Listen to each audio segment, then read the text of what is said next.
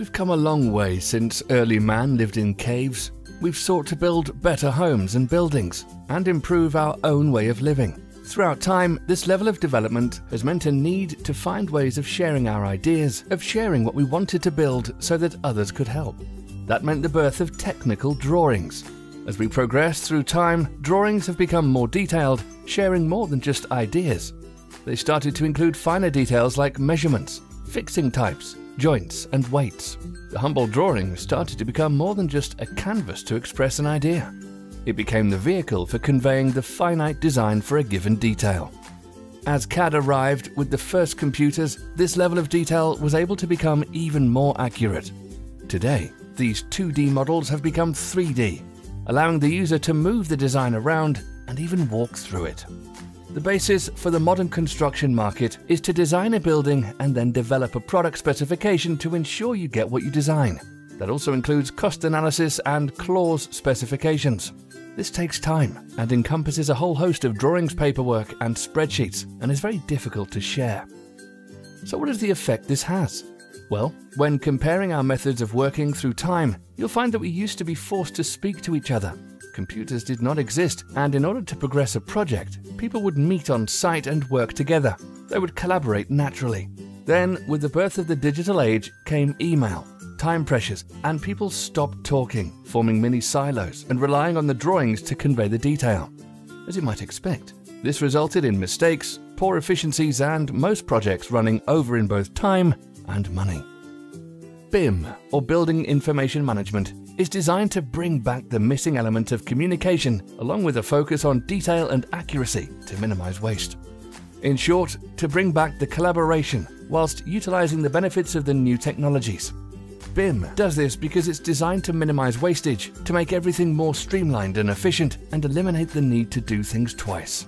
Recognised by the UK government in 2016, which spent a huge £44 billion a year on construction, the government wanted to improve efficiencies and get the most for the spend. The savings targeted equate to a saving of £9 billion for reinvesting back into construction each and every year, further preparing us for the population boom and the infrastructure needs of the future. We're currently operating at a BIM Level 2, the level mandated by the government for all projects since March 2016. This means we have 3D computer models which carry all the information about the building, that it includes all of the elements about maintenance, fixing methods, warranty contacts and certifications. In fact, all of those documents we mentioned earlier are included in the information within this new computer model, meaning anything anyone needs to know about any given element of the project can be extracted from the model, and that the model could be used to aid the facilities management of the building in the future. BIM Level 3 is for the future, when all things become connected through the Internet of Things, when projects and buildings will be managed from the original computer model, meaning that through BIM, buildings are designed for performance through their entire life cycle, from construction all the way through to deconstruction. So what does that mean for you? Today, it's business as usual. Or is it? So let's look forward into the future and follow an example of what could happen. Imagine, Garside Developments are building a new estate. This new development has been designed in BIM. This model will know exactly what is needed and the process of construction. It will connect automatically with local merchants to find the best, most suitable location for supply to the site, and it will place an order for the required products. The roofer will be instructed to provide roofing services and will arrive on site to fit the products on the instructed day. In the background, the computer monitors the project. It knows the order was placed with Merchant 1, but on this particular day an accident occurred, and the roads between the merchant and the site are extremely congested. Because the computer is connected to everything by the Internet of Things, it will know the state of the roads, so it will be able to reroute the order to another merchant, which can reach the site much quicker than fighting the traffic and keep the work on schedule. This might sound far-fetched, but today, through the use of Geo-BIM, the models are becoming increasingly more aware of the local region and the conditions surrounding the project sites. Cars will soon be driving themselves, so maybe orders will be delivered by driverless transport. Technological advancements like this clearly change how we operate as an industry.